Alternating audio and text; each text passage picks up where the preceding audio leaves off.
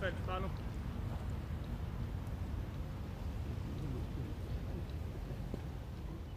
Matt stuck it up against, right up against the fence. I tell you what, it wasn't a foot away from the actual fence, but luckily one of the main posts was right in line with his ball and the flag.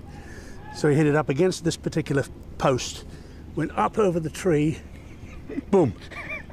Incredible. I tell you what, Mickelson couldn't have done it.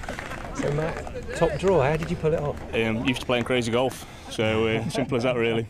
Not normally a shot on the golf course, but yeah, I fancied it, so I thought I'd just hit it and it went well.